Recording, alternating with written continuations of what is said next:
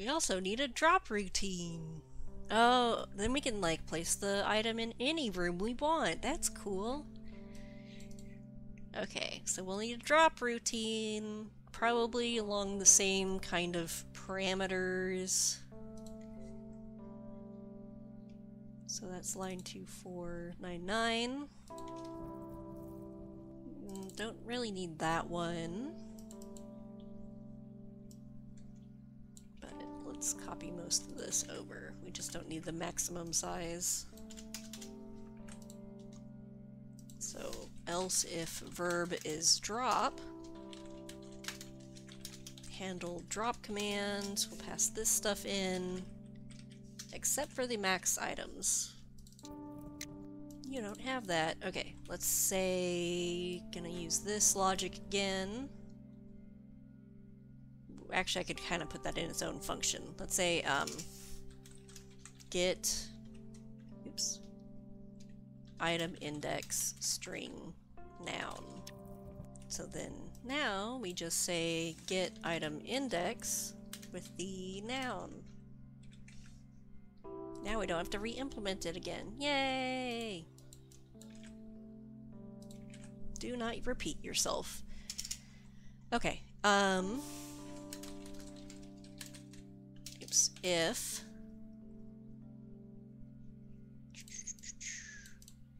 zero or is not -1, I guess. If this or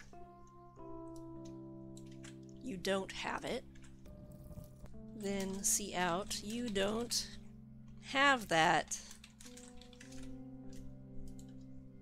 Otherwise, then the object in room for the handle object is going to be the current room. We are going to subtract from items in inventory, and we'll say dropped. Number of objects. Oops, well. And the object names. So I've been putting the const ints ahead of time and like the arrays ahead of time. So we need to make sure to pass in the object names, I guess the object tags as well. Number of objects. Const string object tags. And really these don't need to change at all, so we'll make those const. I know I'm like really bad about being consistent with that. Well, that's kind of something you could add afterwards. Okay, so we have a drop. We dropped the stuff. And an inventory routine. Yay, inventories!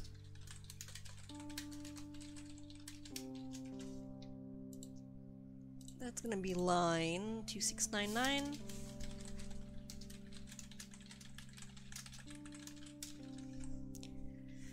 What are we gonna need? You need a list of what you're carrying. So that will be the object information. I don't know if you need your object.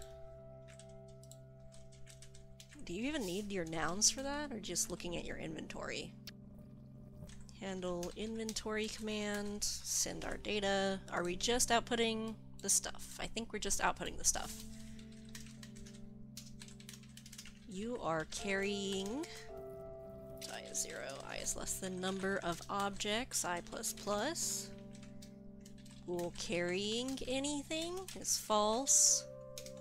If object in room I is equal to -1, then you're carrying it.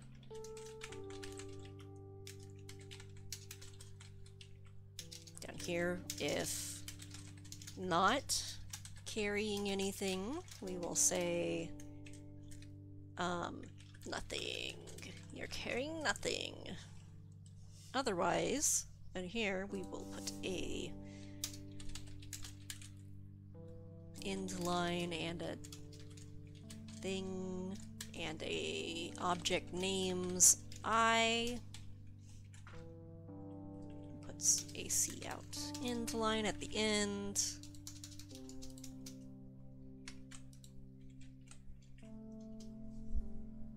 So I think that's really all we need for that. We can say inventory. You're carrying nothing! Quit. Look at all these features! Verbs, verbs, and more verbs! Yay! Are you excited? What else we got? Oh, we got examine and look. We gotta look at things. Well, see, all this stuff is hard-coded, right? So then there's not really a reason to not hard-code the data. But, again, here, let's make these const. These don't need to change. The examine. Let's do that. Line 2799. Void handle exam, I guess, look command. We're going to be looking at objects.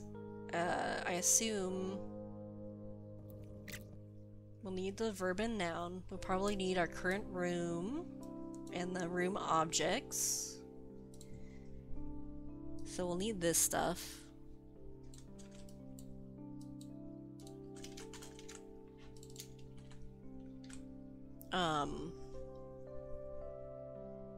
We'll need our int current room, which I think that should be const, but we'll mess with that later. Else if verb is look or verb is examine,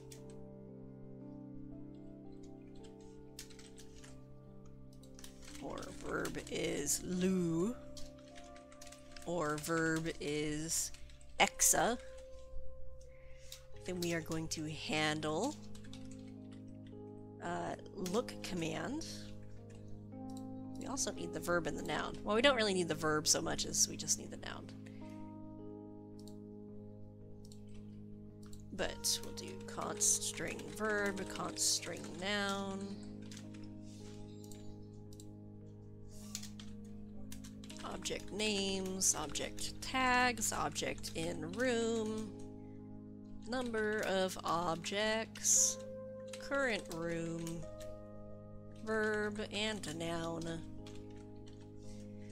Alrighty, what do we have? The look routine. If the noun is empty, then what are we doing?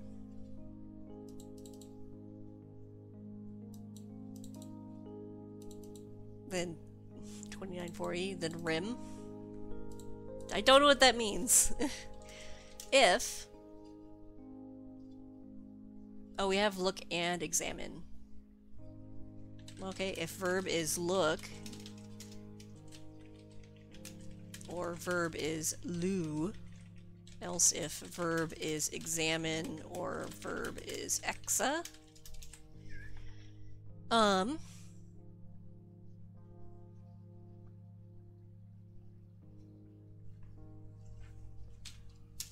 If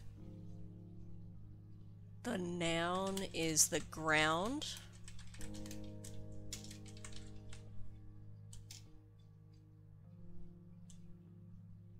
actually, oh, whatever. I was just thinking of ways to refactor things ahead of time. If it's the ground and the current room is not room number 6, then say it looks like ground. It looks like ground. Otherwise, well, okay, we're just gonna nest this for simplicity's sake for now. If current room is 6, otherwise it looks like something's buried here. Okay. Otherwise, if we got trying to examine something, room object is not, let's see, if object, okay, I guess, I don't know, that's like a special case. If object in room, we need to get whatever the thing we're looking at is, this thingy. Boop.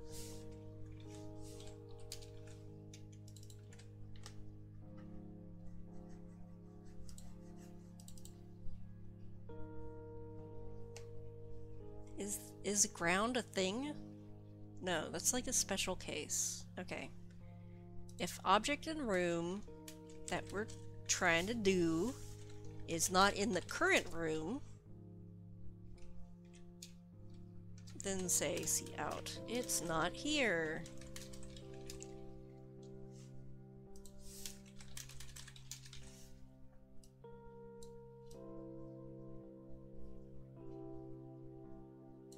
Okay.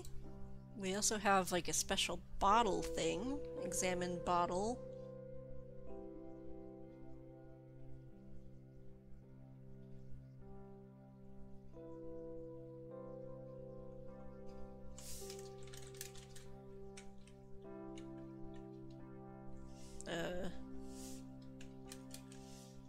This is gonna be item number 7. I might add an extra thingy, but then I have to adjust the array size. And I have to, like, put it in the ether, I guess. In position 0. Blob, I don't know. Okay, we're just moving forward. If the object is the bottle, we should also check to see if it's in our inventory or look nearby. Okay, if it's not in the current room, it's not here. I just don't like the logic of this. I want to make this cleaner. So let's do if object in room is handle object is in current room or object in room handle object is at -1. That means object is either in the room or in our inventory. So then we can add some if statements in here. So these things are accessible, otherwise if it's not in the current room, it's not here. I'll just put else. Okay, if it's a bottle, then we'll output there's something written on it.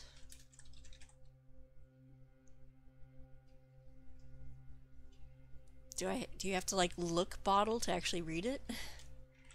Else if handle object is Cass, glass case, then we output there's a jewel inside. Else if handle object is bar, barrel object 6, cout it's filled with rainwater. Otherwise, I suppose we say you see nothing unusual.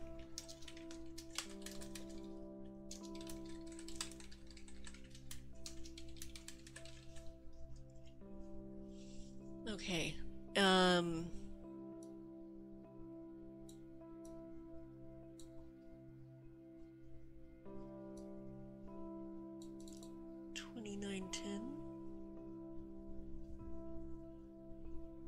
2900.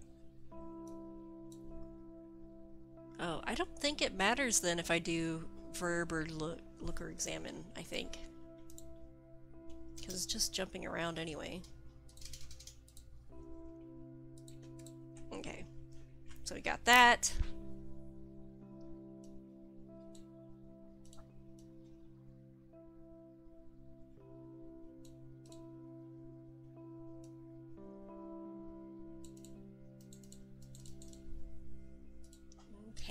Okay, let's add some extra code.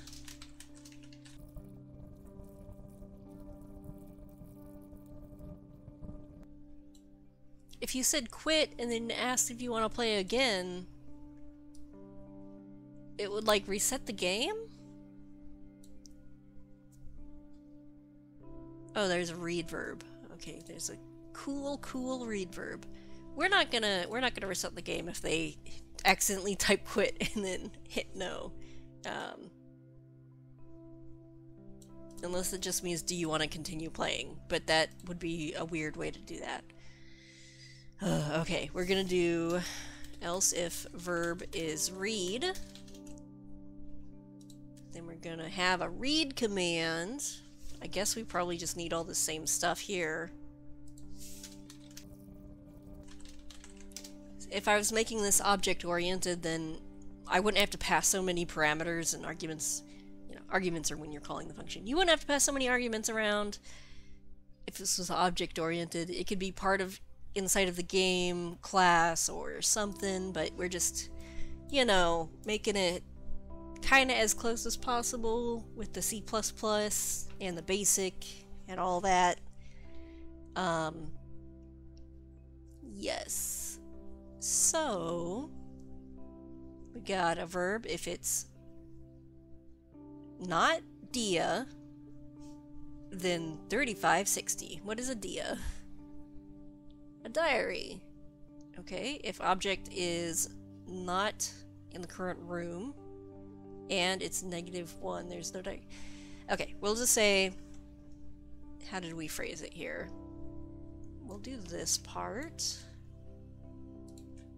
And if it is in the room or in the inventory, we'll do one thing. Otherwise, we'll say it's not around, because we can't read it if it's not here. Let's see, or I guess we could say, you can't read that. Okay. If it's nearby, if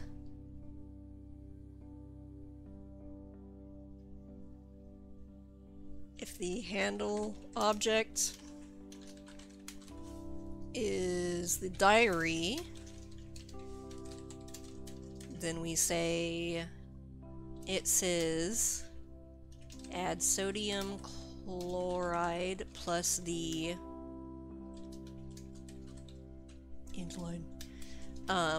formula to rainwater to reach the other world.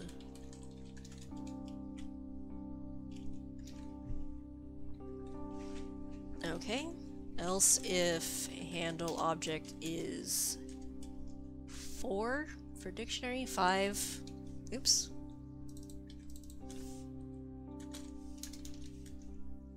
So this is the diary dictionary. It says sodium chloride is common table salt. Add salt to rainwater to go to a magical world. Okay. Else if handle object, not that, handle object is bottle. Number 7.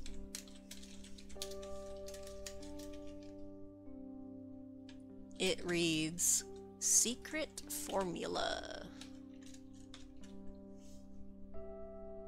Okay, is that all of the